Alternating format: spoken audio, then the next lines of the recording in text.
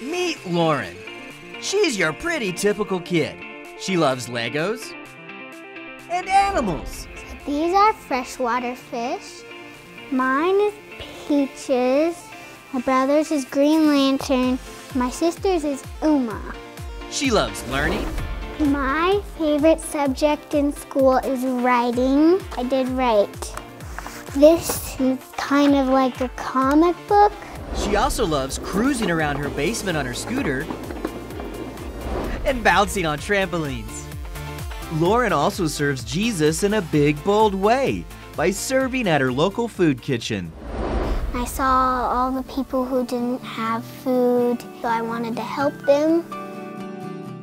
My first time I served in community kitchen, I tried it in California and I wanted to do it here.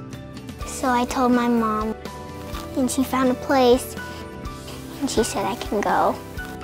First thing, she meets with her crew to get a plan for the day. What we need to get done so far. It feels nice and it feels like God wants me to do this because it's important that people who don't have very much things, that we need to care for them.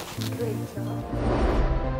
I am the drink and dessert person. When I do desserts, I walk back and forth taking down desserts and putting them on a table.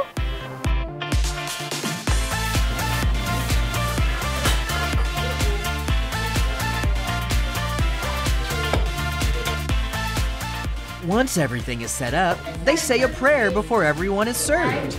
Dear Heavenly Father, we thank you for the food that you have done. It's time to start serving.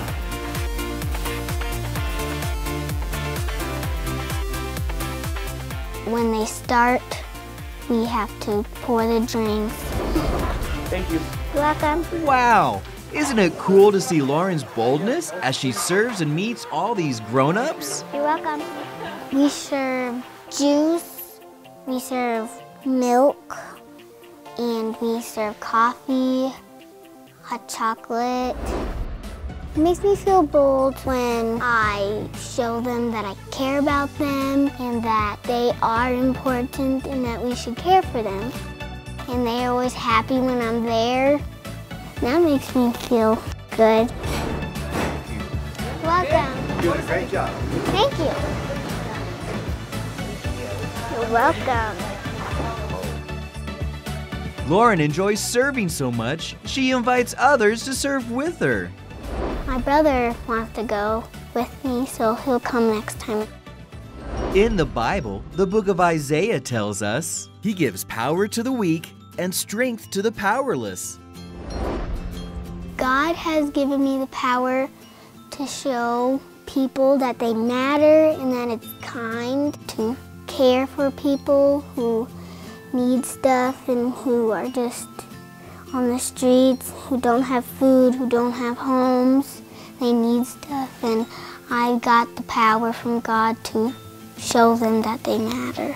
Jesus' power helps us be bold.